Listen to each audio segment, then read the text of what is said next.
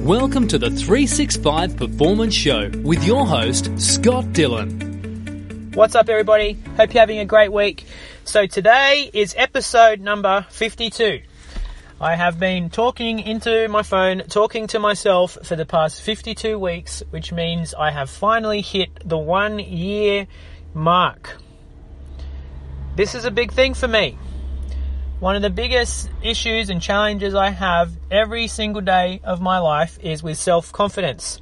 Sharing my thoughts, talking to other people, specifically those that I don't know. It's something that I deal with every day. It's something I want to be doing every day because I'm really passionate about my job, helping other people in this little area of their lives with health and fitness, and just giving some advice and helping support them with what they need to do. And it's kind of a bit tough when you have these self-confidence issues. So the reason that I set up this podcast over a year ago, yes, it is because I want to have other people learn about us. Hopefully something I say makes someone think a different way and makes a little impact. That's all very fulfilling, and it's great to be able to be of service to other people and just share all my mistakes to hopefully make sure other people don't go through the same stuff. But if I from the get-go create this podcast with the expectation, and the thing that I truly want is for heaps of people to download it, to get a whole bunch of new clients, and to get people to come up to me and say, Scott, your podcast is amazing, I'm always reliant on external. I'm reliant on other people. I'm reliable on the stats for the podcast, everything outside of myself. But the only thing that we can really control is ourselves, our actions, and doing what we say we will. So the reason that I've been able to get to the whole year mark of me talking into my phone with no response from anyone else is simply because I made a commitment to myself that I was going to do this every single week. And it was less about other people. It was more about me just making a conscious effort and doing an action that challenges me, puts me outside of my comfort zone every single week. Every single time that I do one of these podcasts, I don't really feel like it. I have all this crap that runs through my head like, oh, this is going to be crap, that was no good, no one's going to benefit from it. All stuff that doesn't serve me, and I'm sure you have thoughts like this that come through your head also. But why am I telling you this? Because I think the same thing happens with us in all other areas of our life, especially when we're wanting to do something that we haven't done before. And because I own a couple of gyms, I'm going to use the example of just training in general.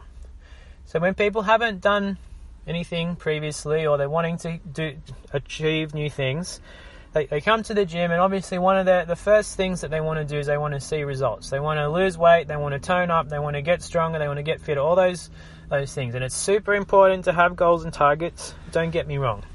But one of the biggest challenges people face in that regard is straight away from the get-go, they're reliant on something external to them. And it could be something as simple as being reliant as what the scales say after you've been training for 2 weeks.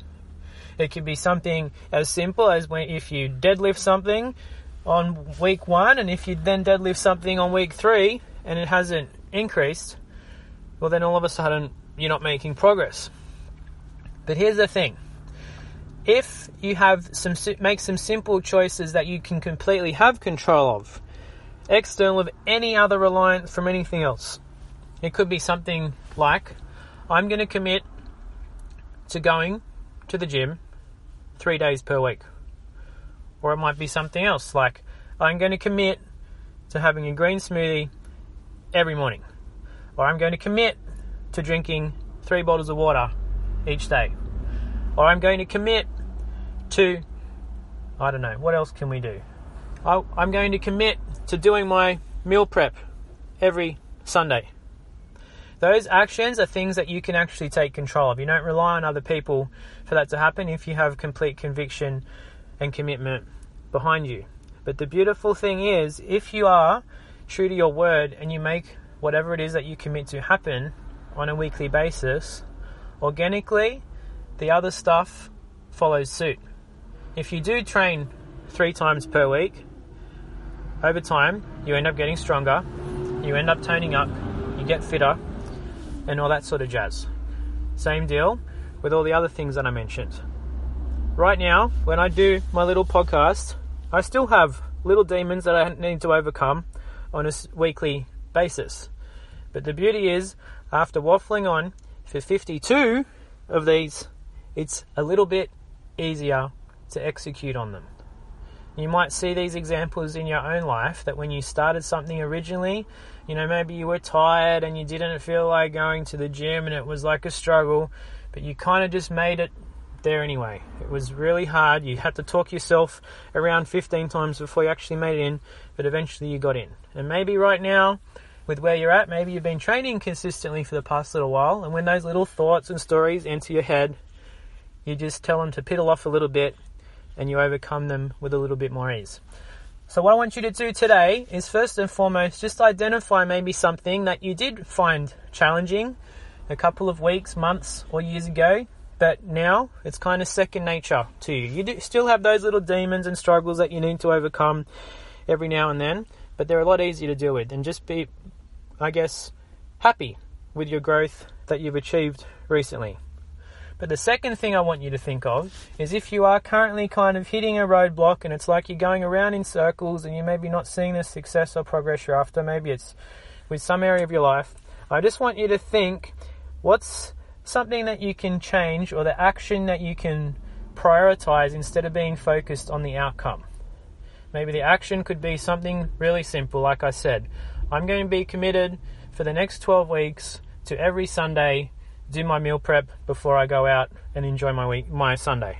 It's just something simple like that, instead of being focused on what the scales say or anything else, because you can control that action. You can't necessarily control what the scales say. Yes, we can make efforts and inroads in order to change that, which definitely should be happening if you have a coach, but the action that you can control is by far the most important piece. So I just want to say thank you to everyone that listens to me waffle on. If you're getting benefit from this, just leave us a review and possibly share it with someone. That would mean a lot to me. And if you have any feedback or anything else, I'd love to hear it. Hope you have a great day, and thanks again.